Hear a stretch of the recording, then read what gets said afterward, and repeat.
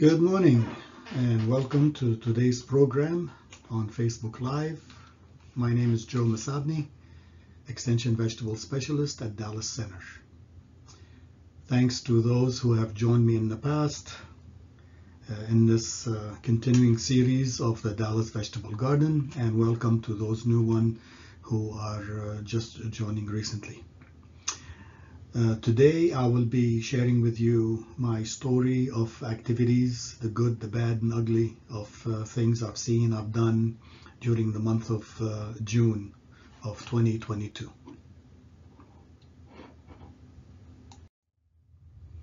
On June 1st, one of my squash plants looked wilted like this.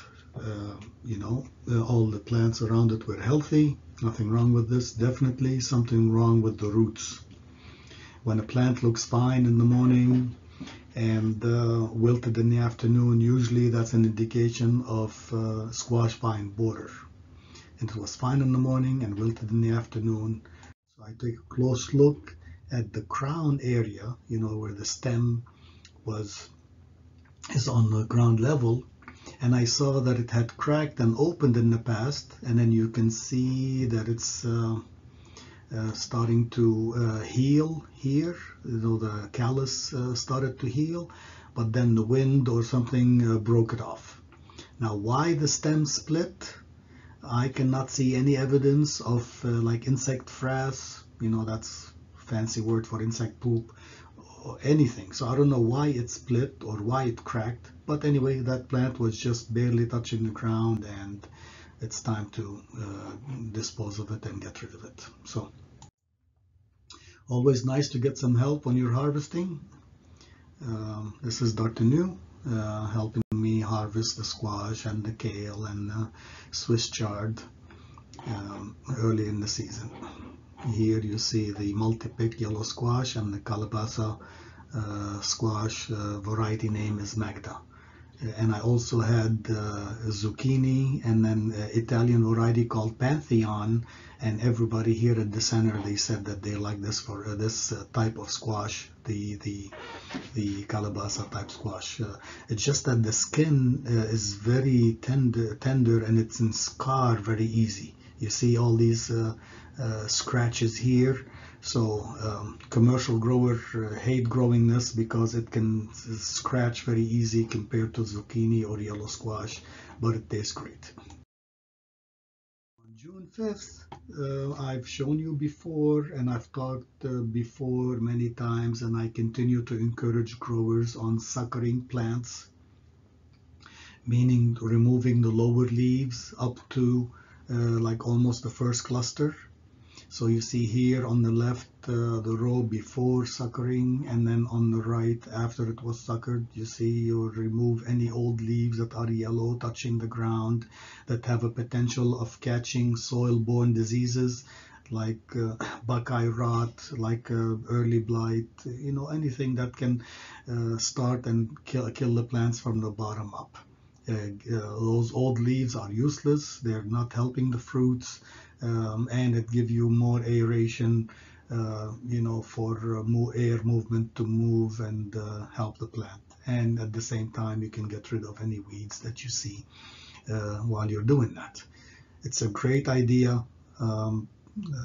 Just search for tomato suckering for details online, or watch my previous videos where I showed you the steps on how to do it.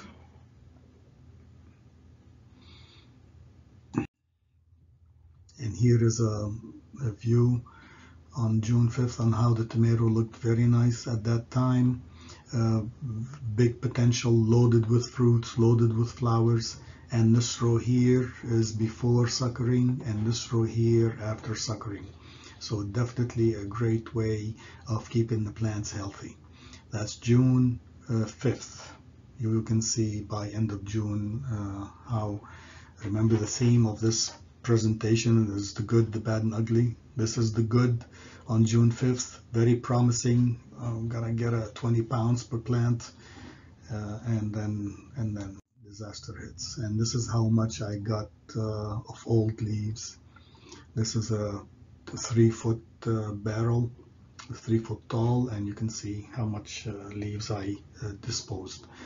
That don't put it in the compost pile, because you never know what diseases will carry from one year to another. I prefer that you can dispose of it in the trash. Next thing happened, and first I thought it was aphids or mites, but then the type of damage and the how long it lasted gave me a strong feeling of that it might be thrips, which is typical disease, insect problem that comes in. You see symptoms for 2 or 3 weeks, and then whether the insects, the thrips die out or move out, and then the new growth gets better. If it was mites, the problem will get worse and worse. But this here, and you see all kind of symptoms where, deformation, and that tells me like something is feeding and disturbing the normal leaf expansion and cell growth, so it grows wrinkled and crooked. If it kept getting worse and worse, that would have been mites. But I looked everywhere, I didn't see sign of mites, and new growth got better, like you see here. So that tells me that it was thrips. I sprayed insecticidal soap. I hope what I sprayed got rid of it. Or like I said, sometimes they move in and then they die out or move out. And my plants got better. So that tells me it's not a virus. It's not mites, since I did not see any evidence of the mites. And most likely it is thrips. We move now to June 7, a couple of days later, and showing here the trellis that I built, and I let the kabocha and the cantaloupe climb on it.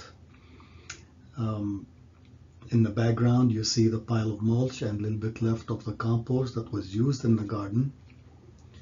And you'll see this here, the gate with that gap that has been the bane of my existence. I have 3 of these small gates, and I also built a 10-foot wide gate, and the gap here is big enough for rabbits.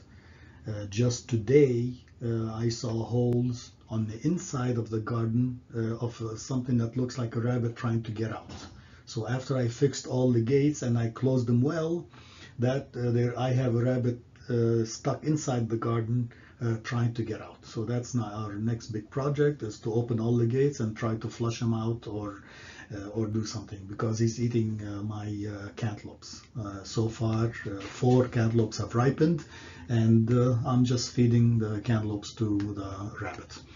But anyway, this is what you see here is that hog panel, 3 foot wide by 16 foot long, that I just bent. And I had 2 T-posts on this side to support it on this side, and the fence to support it on this side, and some zip ties, and I have an instant trellis, and train the vine to climb on top of that. One thing you need to remember if you do this is to make sure that the fruits are not stuck in between these gaps, because I had both kabocha, squash, and cantaloupe stuck in between that hole, and you couldn't pull them out. You just had to cut the fruit in half to harvest them. Anyway, they look nice. It's a great way to grow a vining plant in your garden with the least expense, with infrastructure. Just see, here's the 2 T-posts, 4 zip ties on each side, and a hog panel. So the cost of about $50–60, removable. If you don't want it, they are permanent. At this time, the kabocha looked very well, very healthy at this time, at early June, but you'll see in just what couple of weeks can do. And here's the other trellis with the kabocha. Switching to the first tomato harvest, I wanted to show you that tomatoes is climacteric, meaning that it will continue ripening after harvest as long as the fruit is physiologically mature. So don't be misled if you see something called vine ripened, because this is vine ripened, because it's physiologically ripe on the vine at harvest. So field tomato coming from California looks like this, because by the time it arrives here, it looks like this. So you see here what a 3-day difference between these three varieties did. Now, many hydroponic tomatoes nowadays growing in greenhouses, they allow them to turn red on the vine before they're picked and harvested, but those are different varieties, and they're like cherry and grape type tomatoes. See, this is grape type tomato, and this is called cherry type tomato. Those sometimes they're tough, they don't get soft when they are ripe, so they're suitable for that. You don't see beefsteak tomato that are allowed to ripen on the vine, turn red on the vine before harvest. Ruby Crush was the most favored variety that we tasted and I grew, and everybody enjoyed that its flavor.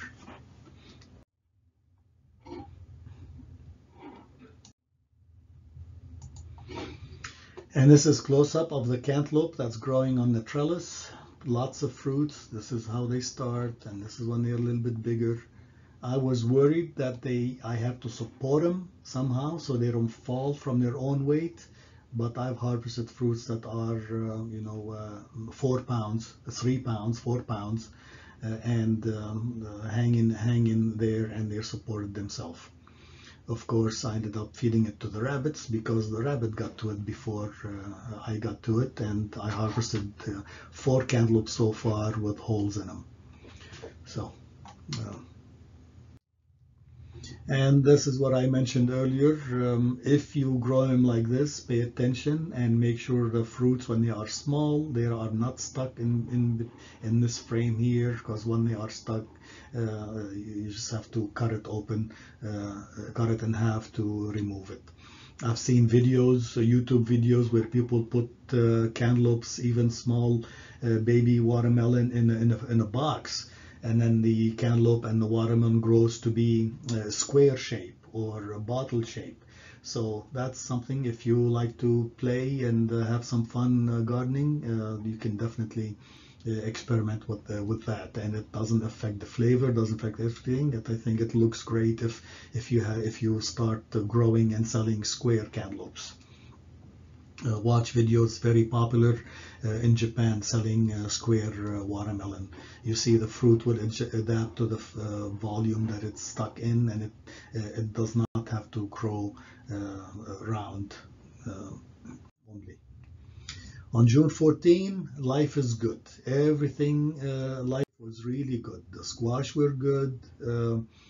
The parsley and cilantro and the sorrel, Swiss chard and kale, 4 varieties of squash. Behind me are the 2 cantaloupe and the kabocha. No signs of diseases, insects. I've thinned the foliage here, trimmed the leaves of the squash.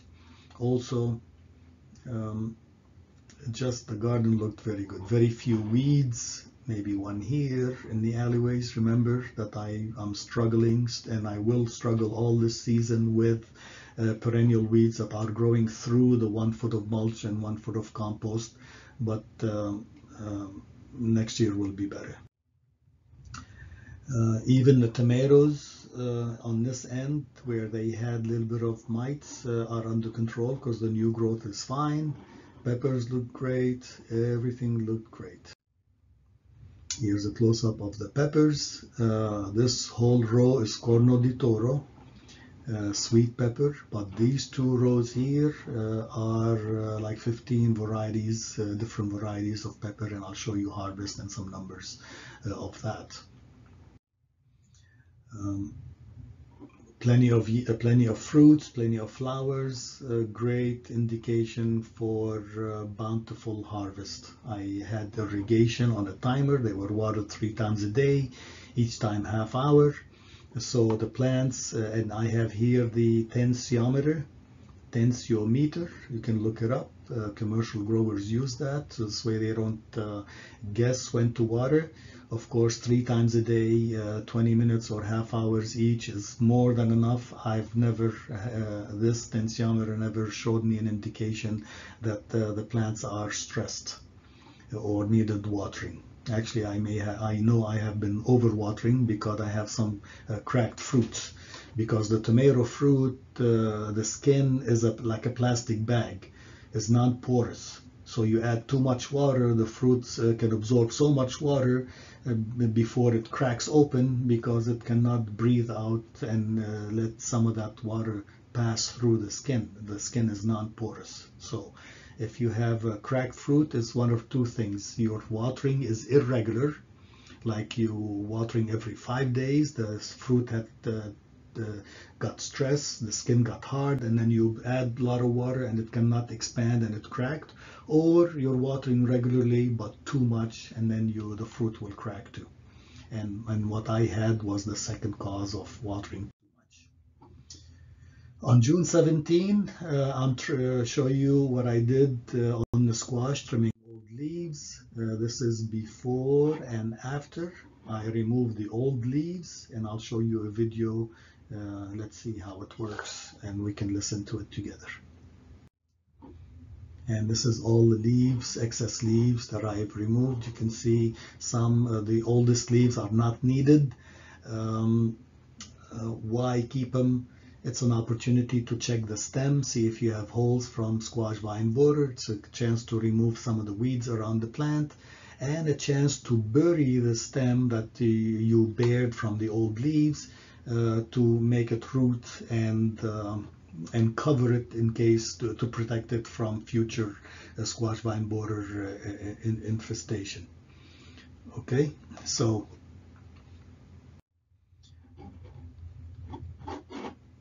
and here's the video. Let's watch it together.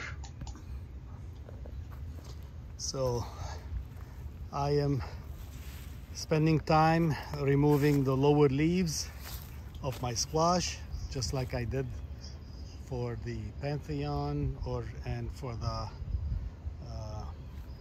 Noche. This is multi-pick, and this is so here's a recap that you see. Here's the vine, and the old leaves are just sitting there waiting to catch a disease. They're useless. They get old, they start losing color, they potentially start getting some powdery mildew, which can infect the rest of the plant. So remove them. Here, as the vine grows, the tip is where the youngest leaves are, you know, and the flowers and the fruit. So why you need old leaves? And it's a great opportunity when you do this to inspect the crown area and see if you have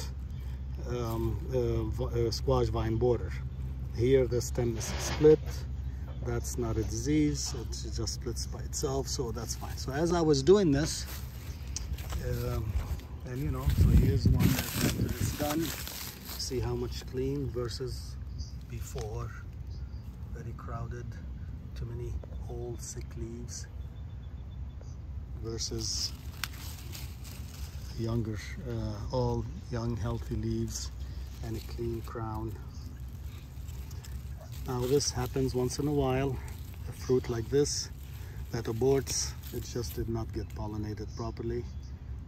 Something must have happened during that period when the flower was ready. It happens once in occasional fruit like this. As I was doing this, I reached here where the plants are very weak because they were shaded heavily by the kabocha before I built the trellis and lifted them up. So these plants are okay, but they are a third of the size of the plants there. So I'm gonna take them out of their misery. Okay, don't be the eternal optimist and value every plant like it is God's gift to humanity. Take it out of its misery. You want production, you want quality plants, you don't want this weak plant just sitting there and taking space. So these 4 are gone, cleaned up the space. Now there's a big buffer. This is not going to compete with that, and these squash are not going to compete with this.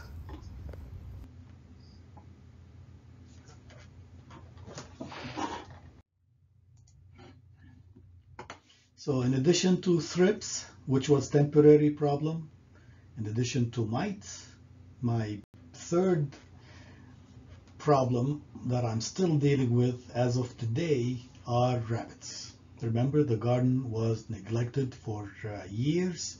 There's lots of rabbits at the center. They're growing wild and crazy, and I'm giving them the ideal environment, and in terms of plenty of water and plenty of food. So instead of foraging outside, they can come inside, and they nibbled on my tomatoes. They nibbled on the peppers, but they only chewed and ate the seeds that are inside the pepper. They didn't care for the fruit, the skin. The seed is where the protein is, so they were eating the seeds. And here is one of the rabbit problems that you see here. So the first thing I did in the morning was get my exercise, running around, trying to chase them, open all the gates and try to chase them from one place to another so they can get out and close the gate behind them. So thank you, rabbits. I got the chance to run for 10 minutes every morning trying to chase you out. I did fix the gates. Now I have another problem. I did fix the gate, and I fixed them so well, so now I have a rabbit stuck inside that cannot get out. From the so many holes I see around the fence, trying to dig its way out. So that's our next project, is to open all the gates and try to chase it out, and hopefully when we close it again, he cannot go back in. But you see here, that is before I fixed the gate. I put a big board here and some more chicken wire, but they dig and they enter, and even a baby rabbit can squeeze itself in. 2 inches sometimes is enough to squeeze in when you're flexible and you're desperate to go inside for food and water. And that's what it did. I mean, I harvested and I weighed and counted all the fruits, but my numbers are way below reality because I lost a lot of fruits to the rabbits, and that's how damage look here. And they didn't wait for the fruits to get ripe. If they could reach it, even if it was still green, they went after it. And interestingly is that I planted here parsley and I planted here cilantro, and they prefer parsley over cilantro. They grazed it to the ground. They did not touch the cilantro. Now, do you think if I plant parsley here in the middle of surrounded by cilantro, will that confuse them or trick them? No, they can smell it and they can jump inside and eat the parsley that's inside. So this is a failed experiment. Anyway, the parsley and the cilantro were transplanted way too late. They're very stressed. I mean, the cilantro is still surviving, but it looks just like this 3-4 weeks after I transplanted out. So it's just barely surviving. The only way to plant to succeed if you transplant late, like 1st of June, is to put some white fabric over them or some kind of shade cloth to protect them from the heat of the sun, so they're not very stressed, and hopefully they can grow. Or plant them very early in the spring, or plant them in the fall. There's nothing to be planted here. I'm thinking of putting some cowpeas and okra, but I have lots of other bed. If I need to, I will replace the parsley and cilantro with different varieties of okra. This is the noce zucchini. A very good yielder, and this is what beetle insect feeding damage looks like. For a homeowner, if you want to be organic, if you want to be sustainable, you have to tolerate this kind of cosmetic damage. and eat it. You know, you just peel it and eat the rest. Commercially, organic or conventional producers, this is trash.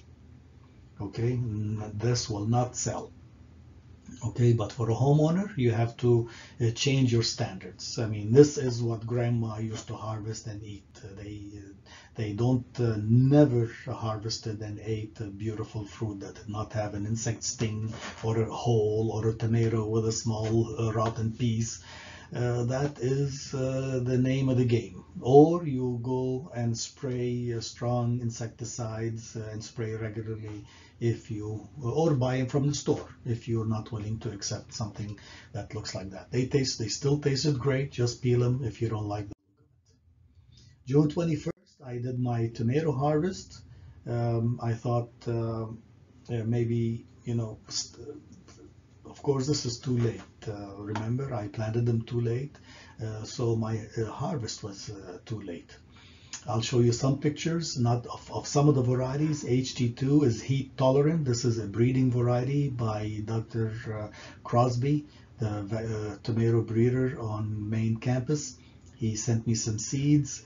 It looks great, very smooth, but this here is the crack that I mentioned earlier, and here's the beginning of a crack from overwatering, because this skin is like a plastic bag. It does not cannot expand too fast if you overwater. And what you see here, the gold dust, like golden specks here, that's mite feeding damage. No sting bugs, just a lot of problem with mites this year. HM8849, that's another beefsteak variety, big size, good yielder, did not have as much mite damage as the as HT2, but some of them had the fruit worm. See, the fruit worm went inside, ate, but then must have hatched and left out because it's not there, and I don't see any indication came out, ruined the fruit. Skyway 687, that's available on the market, big size, big beefsteak. Tribeca, that looked like the most going to be the heaviest yielder. Big fruits, very smooth skin. Of course, all of these are not ideal. You see mite damage, you see uneven ripening. Just very hot and terrible weather this year. Not a good year for growing tomatoes. Thunderbird, also big size, beautiful fruits. I mean, all of these were edible, but for a homeowner, not a commercial. I mean, you cannot even sell these at a farmer's market because people still want something that looks pretty, not with these lines and cracks or dust, or may think they want the ideal tomato, but they also want it organic and nothing sprayed. Those two cannot mix together. Okay, they cannot go together. As a homeowner, you have to lower your standard and accept that these, if they look ugly, just make sauce out of them and they will taste just as well. And you see big fruit. This one here is almost 15 ounces, and this one is 1 pound, 1 ounce, 17 ounces. Big, beautiful fruits. And this is the total yield of my tomato harvest. These numbers here in the bold brackets, inside brackets, are the number of harvests, total number of fruits, and total yield. And I average the yield per plant. So you may think that 56 pounds of HM8849 out of 2 harvests is wow, fantastic, but that's 11 pounds. And that's every fruit is consumable. For a commercial, I bet you 0 would be sold because they looked ugly. Remember, consumer, commercial producer versus a homeowner, it's a different game, different perspective, there's different standards. But 56 pounds out of 5 plants, that's 11 pounds per plant. That is too low. Look at, and that's the best yielder. Look, I had anywhere between 11 to half a pound per plant. This is terrible year. I transplanted late. The mites terminated the season early for me. I've had 20-25 pounds of some like the hot TY in the past, or even the Ruby Crush. I've had upwards of 20 pounds per plant. So anyway, listed from top to bottom, the beefsteaks were the biggest yielder, and I had 2 to 3 yields. Hot TY and Ruby Crush were early.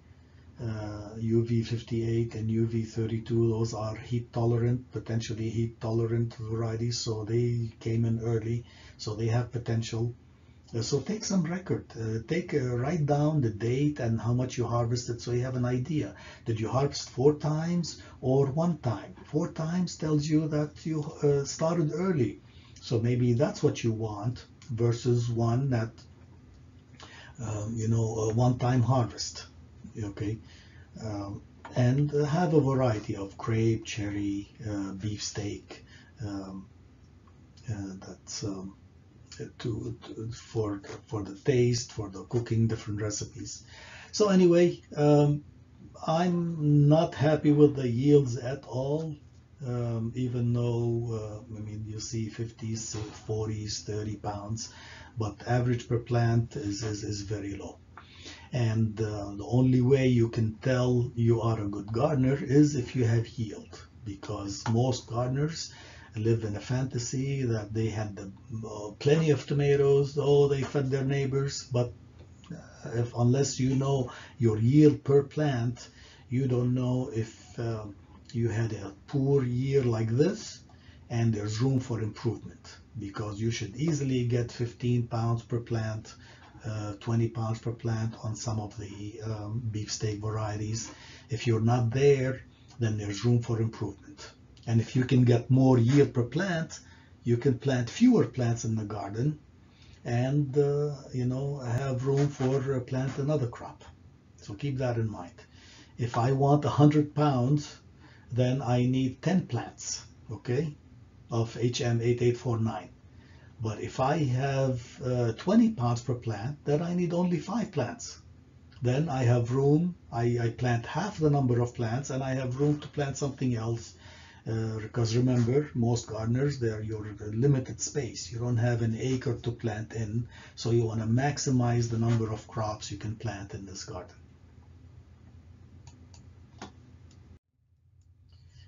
June 23rd, remember, all is well.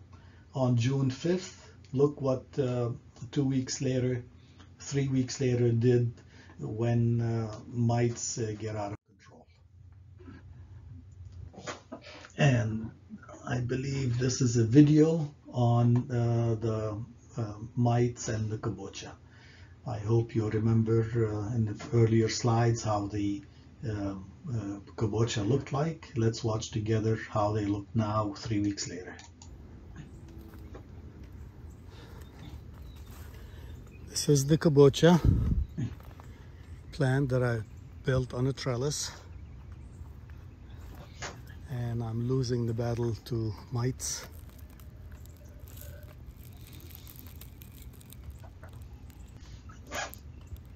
And you really have to look closely, but this speckling is typical.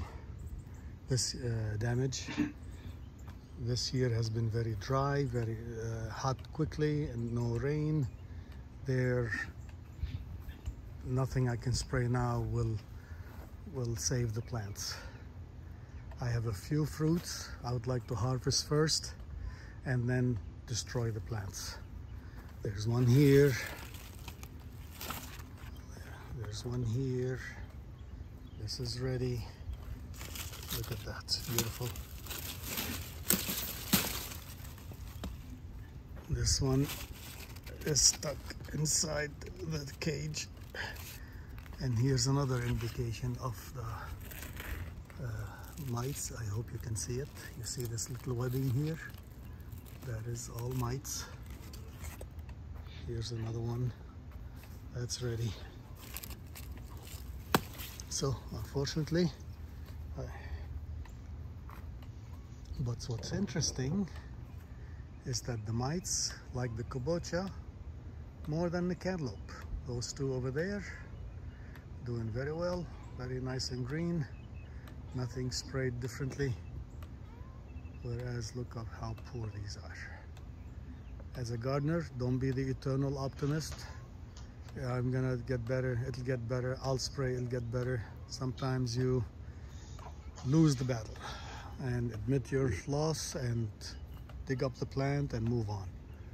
So I'm not gonna wait for these plants to, like this one has one good one, and 1, 2, 3, 4, and many flowers. So all I'm gonna get out of this one is this one fruit and destroy the rest of the plant. Okay, lesson learned, spray more often.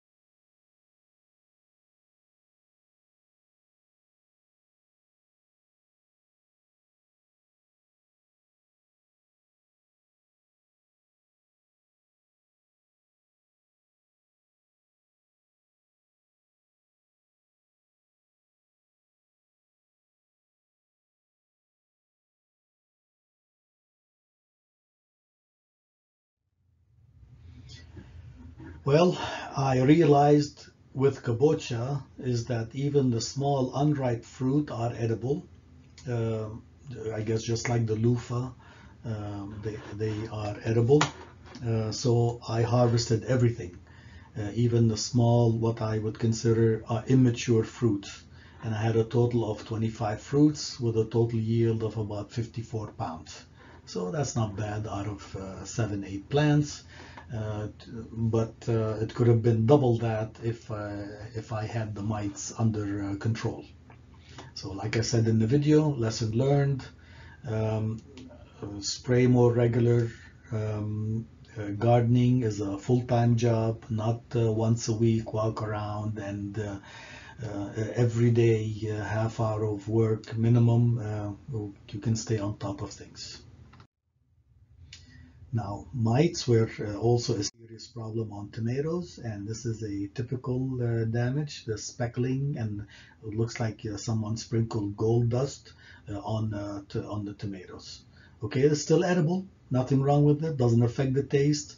It's unlike sting bugs where it can feel gritty on the inside and the yellow spots are much bigger. These are fine, tiny little spots, dots. Doesn't affect the flavor, doesn't affect the taste.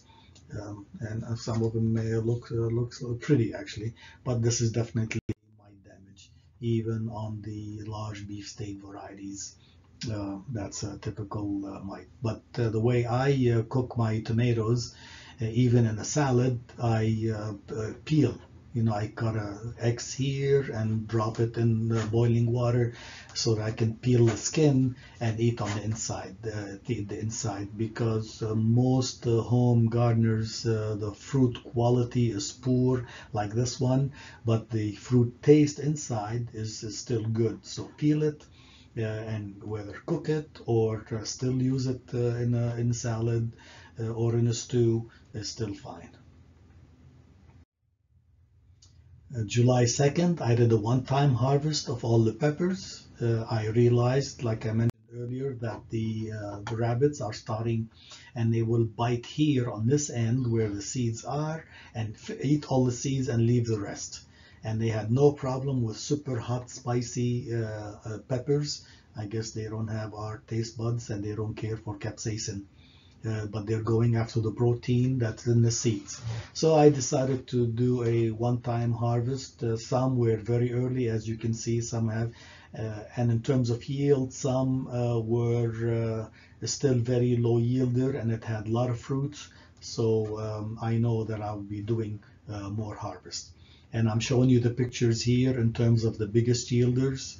This is red cherry. And by the way, this here, the distance between these two lines is 1 inch. So that gives you an idea that these are about 2 inches, 2 to 2.5 to 3 inches long. This was red cherry, very hot. Charleston hot. So if this is 1 inch here, so 1, 2, 3, 3 to 4 inches long, also hot.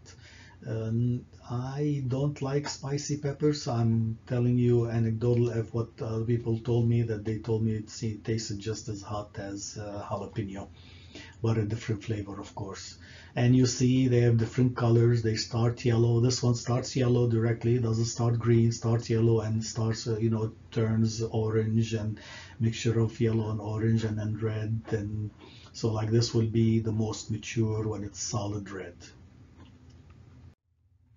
And this is Diablo Grande, a variety of jalapeno, and I put them here from left to right in terms of ripening. You see they start green, then brownish green, then purple brown and dark brown, then reddish brown, then red, then wrinkled red. Like this is definitely overripe. I think commercially they like the jalapeno to have, start seeing the lines on it, and then either green or red depending on the variety. And if this is 1 inch, then these are about 2 inches long, and they were very, very spicy. Diablo Grande means big devil. Sweet pepper pimento, these are 3 inches long by 2 inches wide, sweet, cone type pepper, and not a big yielder, and not really very impressive because it looked like it has too much seed, very little flesh to seed ratio, if you know what I'm trying to say. Yellow Jamaican, this was interesting. You had like 3, 4, 5 fruits stuck together, so like in a bundle. And you see different grades of. You can do a one-time harvest. Some people like green, some people like red. The darker and the more mature it is, the more spicy it is. So like this one, more than this, more than this, more than that. Okay, and these are about 2 to 3 inches long. Yellow Jamaican. Eclipse. This was definitely should have been harvested much earlier, because most of the fruits look like they were beyond ripe. I mean, they wrinkled. But remember, in many European countries, they harvest the pepper and they store them and dry them, because that goes into, this is not garbage. This goes into stew and cooking and still have the flavor and still has the spiciness and still has all that. So you can pick peppers green if you like them, and you can wait till they ripen, and you can even leave them wait past their shelf life to dry out completely, and store them for cooking over the winter. None of these are a waste. All of these are still all of the peppers are harvested. Hungarian yellow wax, beautiful fruits, 3 to 4 inches, beautiful colors, different shades of colors, just like a palette of color, very beautiful. Keystone resistant giant. This is the only one I grew that's typical of the bell pepper shape, where you had 4 lobes or 3 lobes. And by the way, you may hear about the 4 lobe is a female fruit and the 3 lobe is a male fruit. This is folklore. This is not science. This is not male and is not male or female. It's a fruit. Okay, so I don't know. Chefs may call them female, and it's better for fresh salad, and male with the 3 lobes is better for cooking. Maybe it's better for cooking, or maybe it's fresh, but male and female, this is just not science. You decide if you want to believe that or not.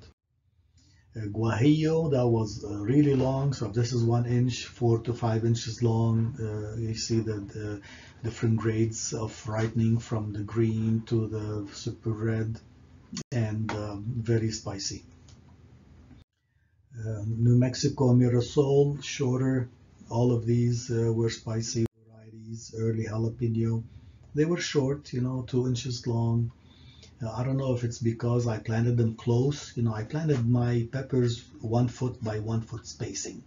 So in one bed that was 4 by 17 foot long, I had 9 varieties, and 9 times 5, I had 45 plants. So they were crowded, which is not the best way to get the top yield per plant, but a great way to test a lot of varieties in a small area and see which one you like, so that next year you can plant them a little bit more space, a little bit bigger.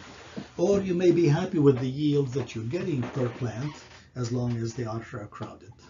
El Rey jalapeno was very good producer, no insect, no disease problems, and anywhere between 2.5 to 3 inches tall, and a different gradation.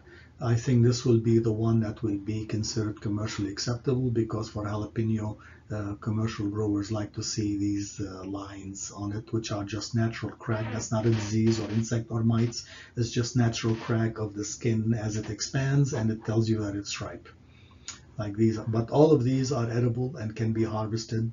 Just some people like more flavor, and definitely this will taste better, different than the green one, but it doesn't mean that this is not edible. The green one is not edible. El Jefe jalapeno, I did not see cracks on these, on any of the fruits, no matter how red they were. Maybe it's just that variety, but again, about same size, 2 to 3 inches. Candy cane, this is the one that had, the shape was unique, a lot of ridges in it, beautiful degradation of color, 3 to 4 inches by 2 to 3 inches wide, sweet pepper, one of the few sweet pepper varieties I planted. Thai Dragon was one of the lowest yielder because it's still early. The plants are very tall, and they're gonna produce more. Hopefully in future updates I'll give you the total yield. But for now, let me show you my current yield that I harvested.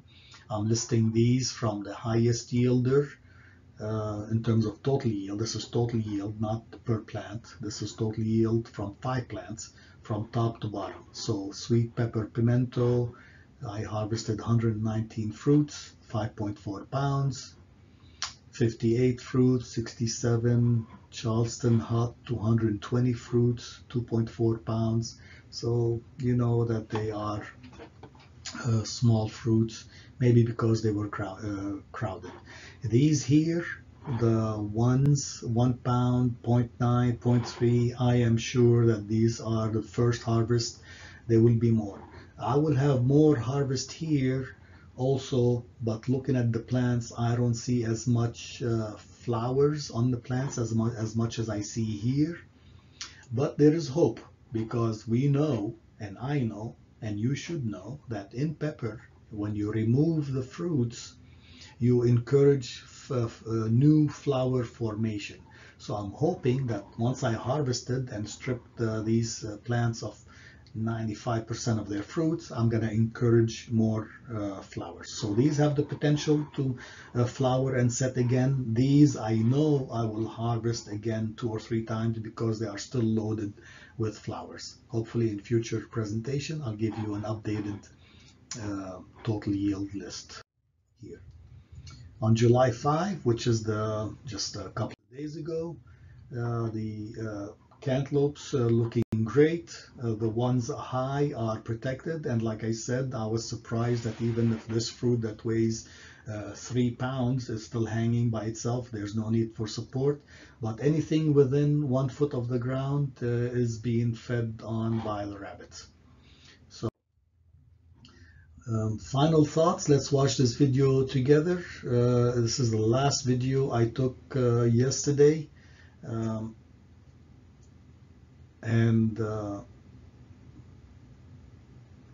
let's watch it together, a tour of the garden. Okay, it's July 6th. This is the time to end crops and start other crops and renovate the garden. And this is mid-season, so that is when the garden should look at its worst, and this is the mark of a good gardener. Not early in the season. Anybody's garden looks nice early in the season, in April and May. Show me your garden in June, July, end of June, early July, and then I can tell you if you're a good gardener or not. Like this is not. Look at these tomatoes.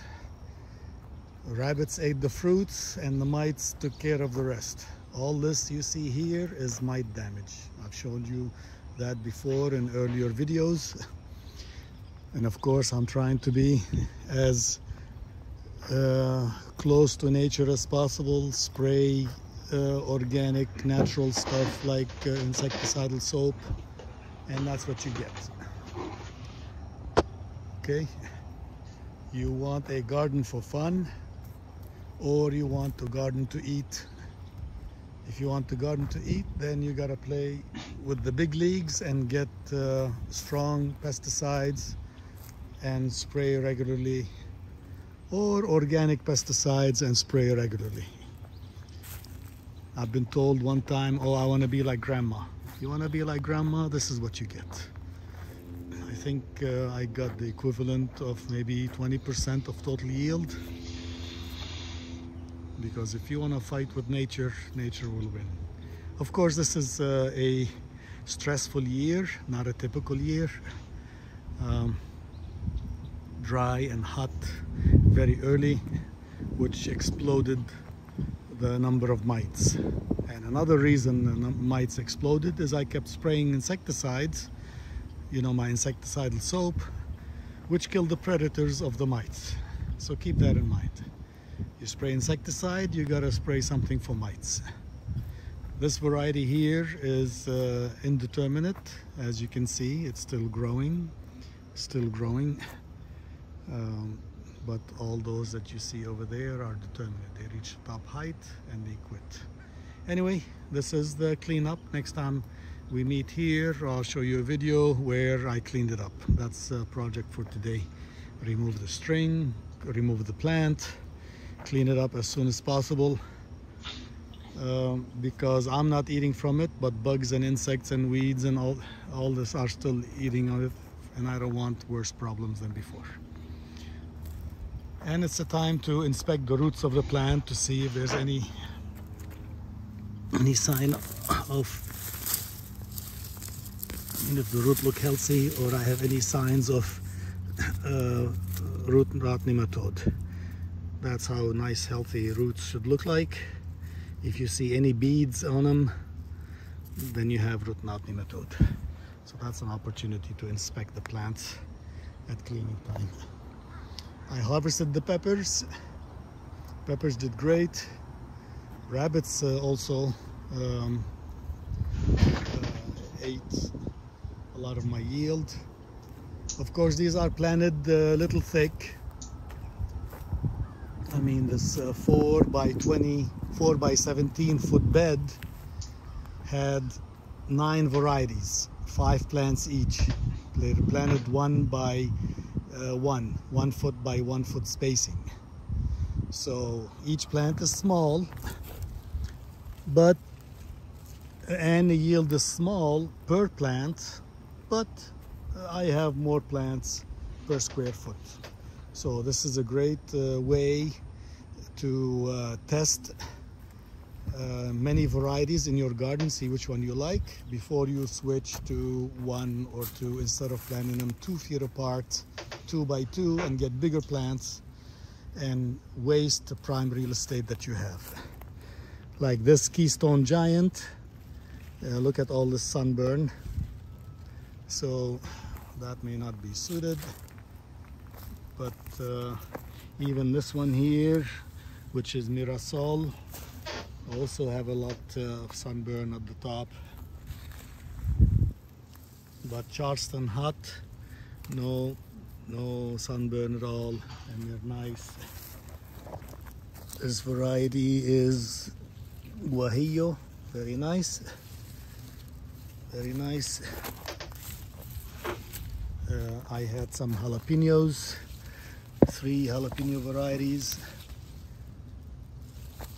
So I did a one-time harvest, but some are coming back. This is doing really nice. It's looks like it's a late season, took a while to get established. I had very little harvest, but look at all this bloom. So later I'm gonna have, this is Thai Dragon, and that's how the fruit looks like. If you like very hot, spicy peppers. And here's another jalapeno. So they did well. That's a way of growing your peppers. So 9 and 9, and this is 1 variety. So 18 varieties in 3 beds, planted 1 by 1, a foot apart. I'm not planting kale again because all I'm doing is feeding the cabbage worms.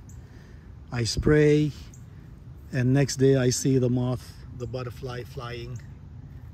So I'm tired of, so all I do is harvest it and throw it away because it looks ugly.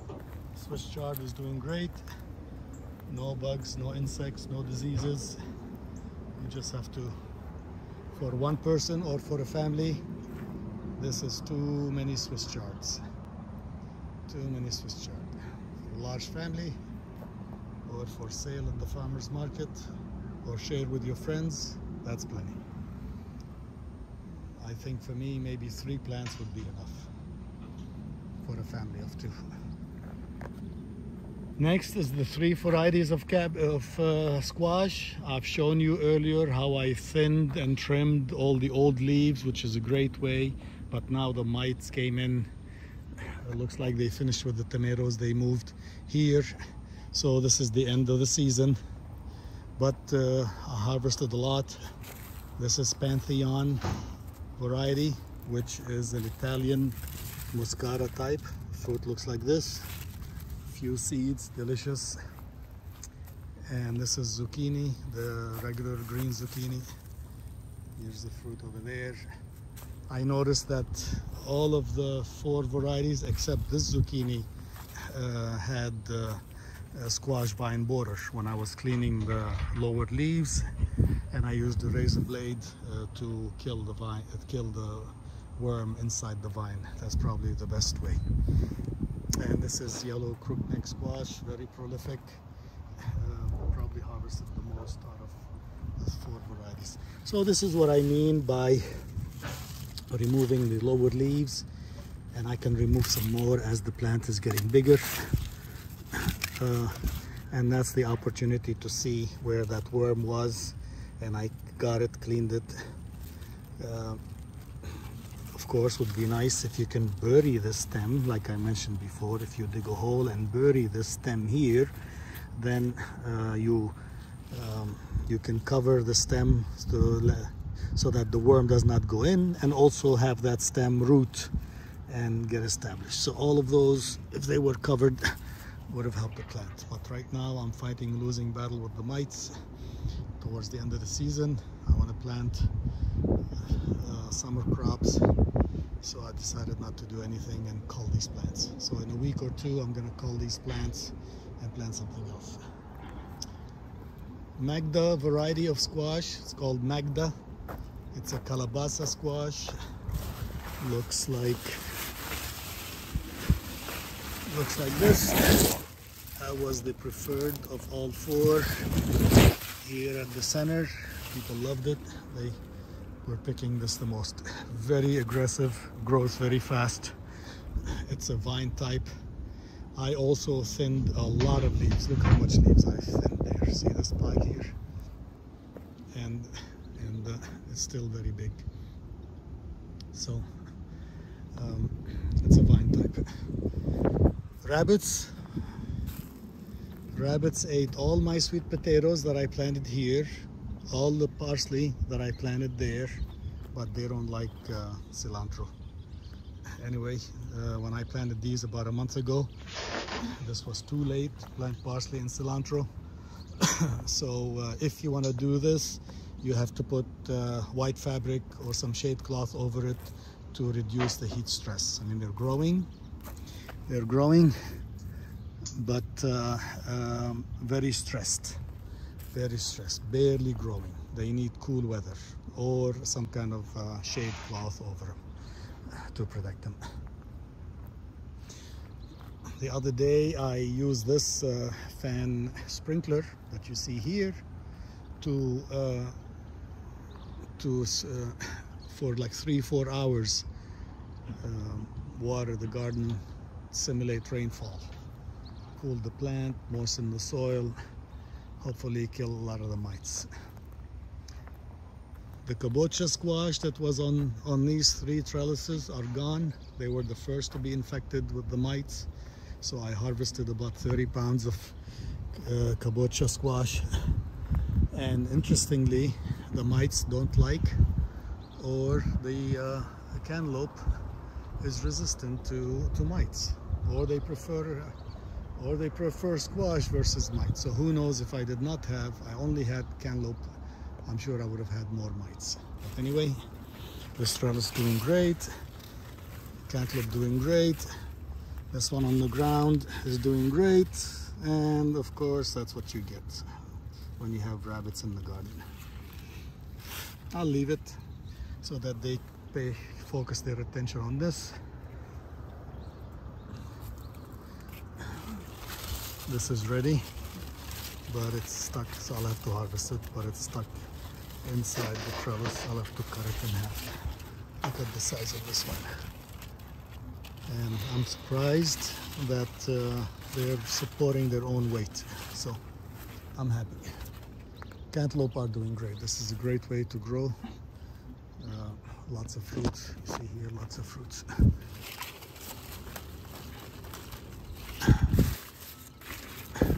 Lots of fruits. So cantaloupe is a success. And that's it.